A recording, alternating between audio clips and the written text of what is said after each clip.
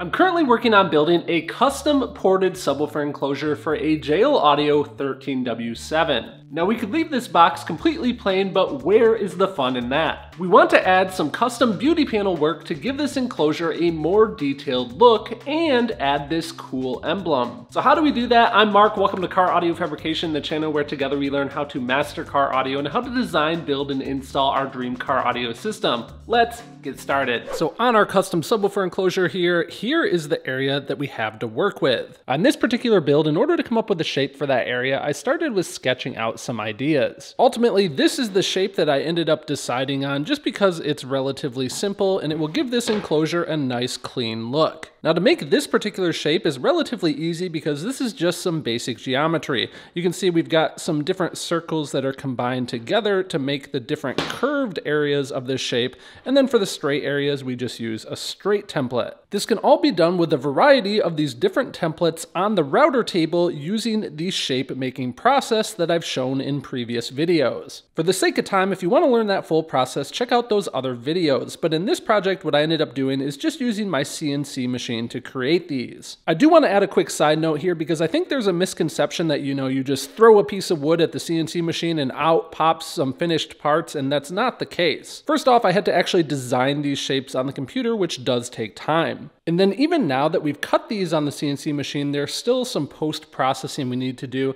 A CNC router will oftentimes leave these tabs like this to hold the pieces in place while it finishes its cut. And we're going to need to remove these by hand by first using a razor blade to cut them, and then we're going to take them over to the router table and flush trim those little tabs away. All right, so let's talk a little bit more detail on these pieces that we're going to use. First of all, this outer piece here, I'm going to be using this to make a cut into my existing baffle piece. Now, if you remember from our build video, I didn't actually attach this baffle piece to the enclosure yet, and I did that on purpose because I knew that I was going to need to make some additional cuts on the front here. This inside piece here that nests within that outer shape, we're going to be adding some chamfers to this, and we're going to be ultimately wrapping this with some upholstery materials. In a few moments here, we're also going to be making a 1/4 inch backer piece that's going to go behind this 1/2 inch piece, and that's going to have some detail work on it because that's right, I made these on the laser machine. I haven't decided which one I'm going to use yet, but we're going to be using one of these in this area approximately here, and we're going to be adding some details around it. Really quick, before we start making these modifications, I do want to take a quick second to thank our monthly channel sponsor, Crutchfield. On the Crutchfield website, they have a vehicle selector tool where you can enter the year, make, and model of your vehicle, and for qualifying vehicles, they have this document here called the MasterSheet. The MasterSheet is basically a step-by-step how-to manual for your vehicle for doing things like removing the head unit and swapping out speakers. The MasterSheet is very detailed and shows step-by-step pictures. Better yet, they also show us what tools we need so that we can make sure we're good and prepared before we start an install. If you want to learn more about the MasterSheet and get $20 in savings for your next car audio purchase, check out those links down in the video description. Before I stick my template piece onto the baffle here to modify it and copy out that inside hole, I do of course want to make sure that it's positioned perfectly. The template piece here is 15.5 inches tall and my baffle is 16 inches tall, so I know that I need a 1/4 inch space on each side.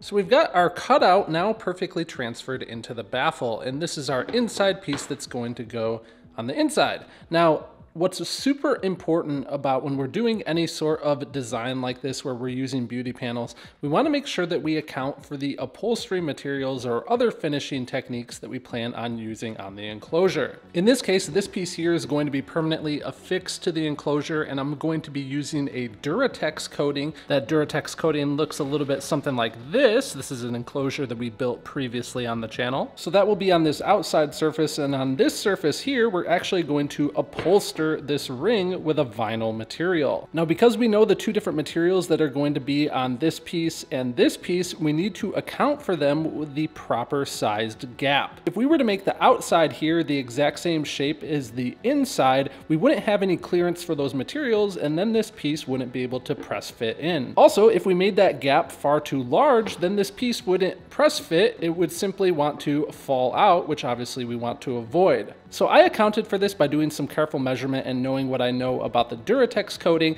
and I'm going to have about a 1/16 inch gap all the way around between these two pieces. You probably see I have this weird contraption here. This is the CAF material gap gauge kit. If you guys want to learn more about how to properly size your gaps, because it is super important, definitely check out the full video I did showing that process. Now, the other kind of odd thing you might have noticed here is, my baffle piece and the whole enclosure here, that's all 3/4 inch thick material, and this insert ring I made out of 1/2 inch material.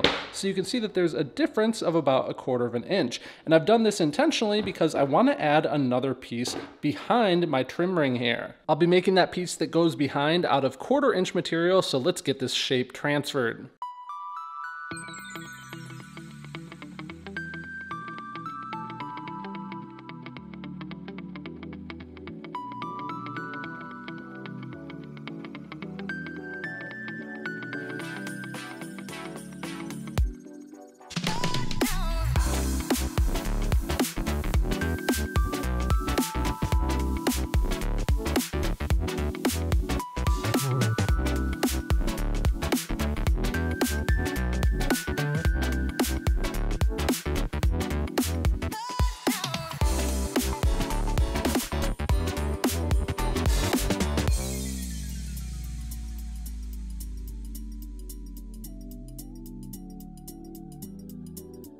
So notice when I made that 1/4 inch backer piece, of course I copied it to the outside shape there, but while the two were still attached to each other, I sketched out this inside line on the inside perimeter, and that's important just when it comes to lining up pieces for our next little detail work that we're going to add here. So here's what I'm thinking, and the advantage you guys have is you guys have seen into the future and you already know how this is going to turn out based on the thumbnail for this video.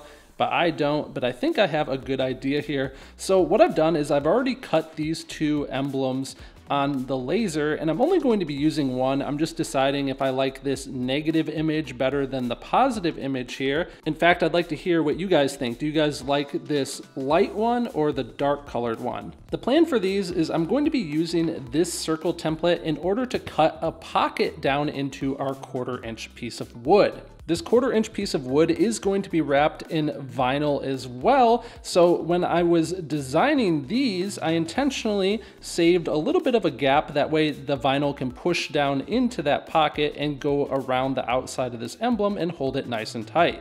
Now the thing is though, I want to take this to the next level. I don't want just a pocket. I also want to add some cool lines that are kind of engraved on the outside here. And what I want these lines to do is come in straight. So one line on top, one line on bottom. It's going to divide and go around the circle shape here and then meet back up and have the two lines. So in order to do that, I need to make myself a new raw template, and this is very simple geometry. Just going to use this circular template here along with a straight template.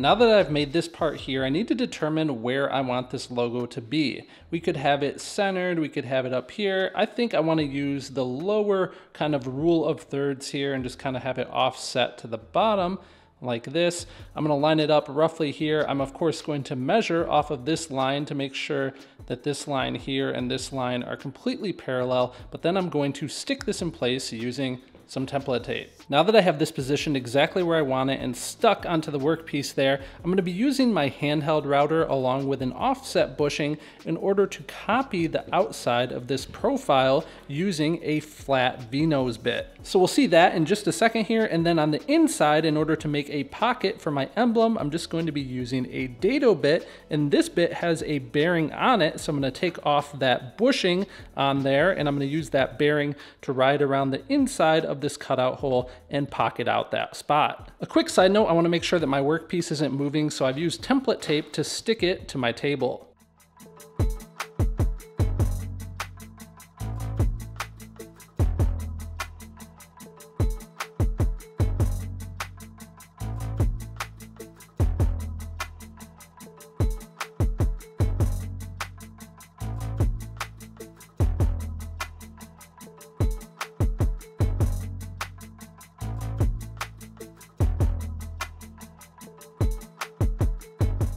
So as we assemble this, we really start to get more of a feel for what the finished product is going to look like. I love these added lines here. I think that's a nice subtle detail to go around that logo there. Now I do want to soften up this hard corner here, so I'm going to use a round over bit on the inside radius, and I also want to prepare this for being wrapped with upholstery materials along with this piece. So on the back side of it, I'm going to be cutting a rabbited groove. So here's what the back side looks like with that groove, which will allow for clearance of that vinyl to wrap around to the back side.